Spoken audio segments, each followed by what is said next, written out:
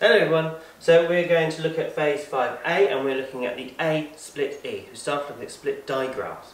Now let's have a look at split digraph.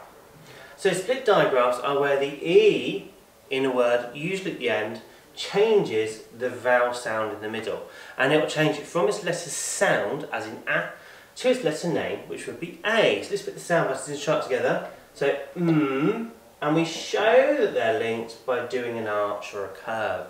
The A is linked to the E to make that split digraph sound A instead of A. To make it A, K, A, K. Otherwise it would be A, K. Okay, so A, K, A, K. And it's the word make. Okay, let's try with the next one. So don't forget to change this A into an A. Make the sounds for me.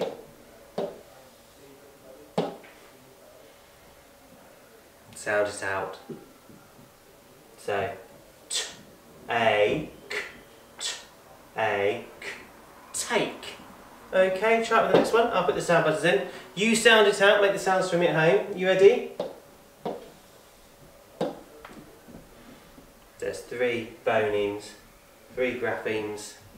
What are they? Can you blend that word? Ache, ache, bake, bake. Okay, associated with the bake. We're going to try and write some of these words down now. This is a picture of a cake. Don't forget it's A split E, so you need the k, a, k. So, k, a, k. So 3 phonemes. Think about how to write down the word cake. Pause the video, write it down now. Okay, you've written it. So let's try and write it down. K, a, k, cake. Okay, showing that split digraph there. This is one you might do in the garden if you've done some cutting of your grass, or you might sweep up some leaves, and this is a rake. R-A-K. Can you write down the word rake on your piece of paper? Pause the video, do that now. Rake. Okay, so the first sound. R-A-K. Rake. And there it is. There's your split digraph. Okay. And finally, this one, snake. Snake. Can you have a go at writing down your piece of paper at home? Write down the word snake for me. Snake. Pause the video, try that now. Okay, snake. So we've got the S, A, K, and I just should be able to squeeze in that E with the split digraph, snake. So although we can't hear that E, it's there at the end changing that vowel sound.